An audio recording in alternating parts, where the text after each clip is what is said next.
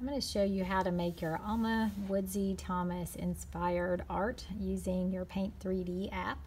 So you're going to go down here and open up your Paint 3D app, and I'm on my desktop. It looks a little different, but I still have a window down in the corner just like you do on your tablet. So you're going to click on that, and then you're going to scroll down and find Paint 3D. Oops. There we go, Paint 3D. Click on that, open up a new canvas. I'm going to make it a little bigger. Move this so you can see. All right, so the first thing that we are going to do is we're going to make a shape in the middle of our paper, or close to the middle. Sometimes she would have it a little off center. So we're on the brushes page now. We want to go to the 2D shapes page. So you're going to go up and click, and then you are going to go over here and pick out a shape to use. And I'm just going to stick to using the circle. So I'm just going to put it in there, click on the canvas, and it'll put the circle in. Make it a little smaller. Move it if you want to move it to a different place. Okay, we want a solid shape. We don't want an outline. So go to line type and click none.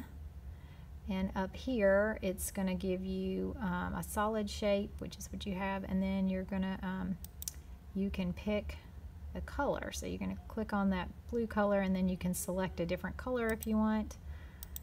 But let's see, I want purple. Okay. And then I can click on the check. So there's my shape. Now I need to go back to the brushes page. So back up here, click on brushes, and we're going to select our oil brush for this, and we're going to make the thickness a little less thick, so around 30 is good.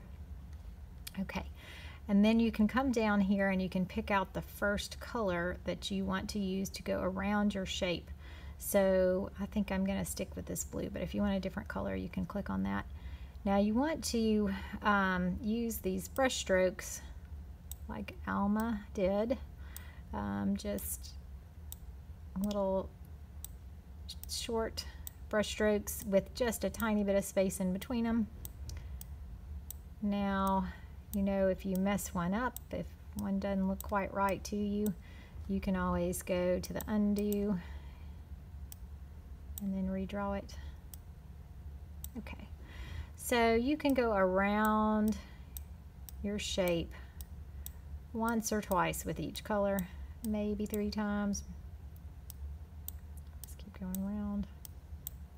Of course, you're going to be doing this with your fingers. Okay, so then you're ready to pick a new color, and you can go around again. So sometimes she would use sort of rainbow order, but not always. So you can just really pick whatever kind of colors you'd like to use for this. Important thing is to make sure they're all organized and painted neatly with the tiny bit of space in between them, and that they go around your shape. All right, and then eventually you'll get to the edges. But you're just going to keep going. So here I've touched the top, but I still want to fill in the rest of the canvas, so I'm going to keep going. All right, so you can see I've gotten to the top of the canvas here, but I still have all this space, so I still want to keep going. So I'm just going to start right there, and I'm going to go around. And just for this demo, I'm going to stop after that. But normally you'd want to fill in your whole space. Okay. Now, so after you've done that and you've filled in all of this space, all the way out to all 4 corners, if you like, you can change your background color. So you can keep it white if you want, but if you want to change your background to black or another color, that is very easy to do. All you have to do is use your fill tool. So you click on the bucket, and then you can go down here and pick the color you want for the background and click on the background. And if you had those little spaces between your lines, then your background should all be connected, so it'll fill in the whole background. If you have lines that are touching, you may have to click on a few other spots to fill your whole background in. Okay, and if you don't like the background that color, you can always undo it. And then when you're done, you can save it. So you go to Menu and go down to Save As Image. And for the name, you could name it A.W. Thomas. For Alma Woodsey Thomas. So you could do that, and then you could click on Save. I've actually got a couple of them saved up here already, so I'm not going to save that one. All right, so that's how you make your Alma Thomas inspired art using Paint 3D.